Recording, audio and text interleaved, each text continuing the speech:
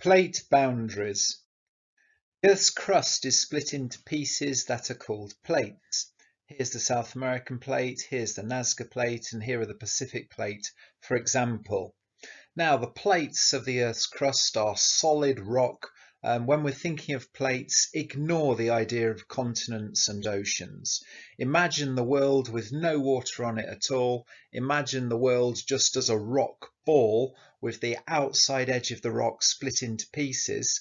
Then just imagine God comes along with a watering can, pours water on top, and then the water sinks down to the lowest points, creating our oceans and seas.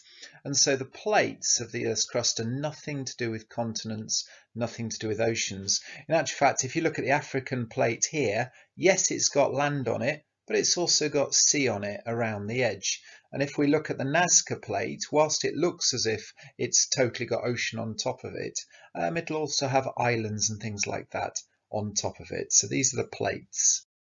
Now, the plates move. They move because they're sitting on top of the mantle of the Earth.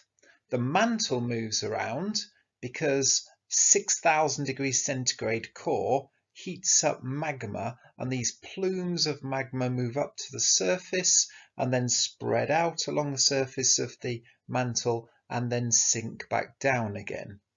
If this mantle is moving around, therefore the plates that are like floats floating on top of the mantle, they will move as well.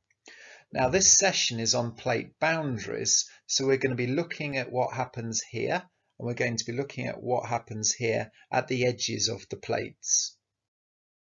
Now at the edges of the plates can do 4 different things. We call it a destructive boundary if one plate sinks underneath another one. We call it a conservative boundary if 2 plates slide past each other. It's a constructive boundary if 2 plates move away from each other. And it's a collision boundary if the 2 plates hit each other and then are both forced upwards, buckling upwards. Now what happens at each of these plate boundaries? At a destructive boundary, we get volcanoes and large earthquakes. At a constructive boundary, we get volcanoes and smaller earthquakes.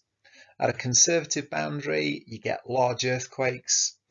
And at a collision boundary, we get large earthquakes forming. Now let's have a look at some of the detail regarding these 4 boundaries. First one is the destructive plate boundary. So oceanic crust comes towards continental crust, and then it will sink underneath the continental crust because it's denser and it's thinner.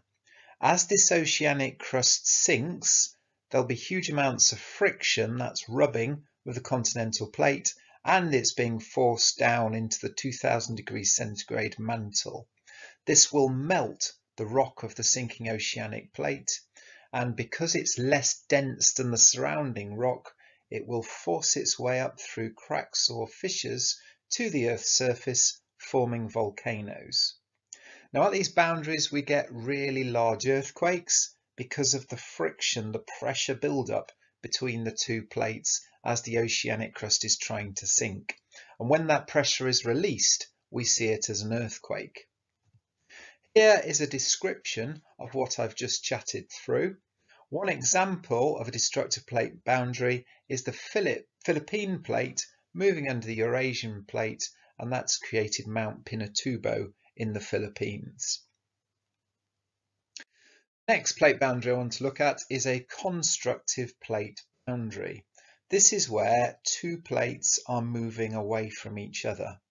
As they move away from each other, cracks or fissures will open up in the middle of the 2 plates, and molten rock can find its way up to the surface, producing shield volcanoes with runny lava. You get small earthquakes occurring on constructive plate boundaries because obviously the rock is tearing itself apart and magma's moving up to the surface. Here again is a description, a bit more detail of what is going on at these boundaries. One example is the North American plate moving away from the Eurasian plate, and that's created Iceland and the famous volcano that erupted fairly recently, Eyjafjallajökull.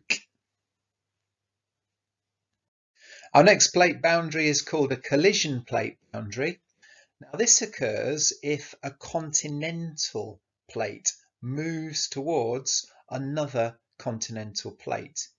Because both plates have a similar density, neither can sink underneath the other one, and the ends just get buckled upwards and buckled downwards, and you see fold mountains on the surface of the ground. So imagine you've got two chocolate bars, two Mars bars, push them towards each other and then just kept pushing them towards each other, the ends would buckle upwards and downwards. So here is the detail, and an example is the formation of the Himalayan mountains because the Indian plate has collided with the Eurasian plate. Our final boundary is called a conservative plate boundary.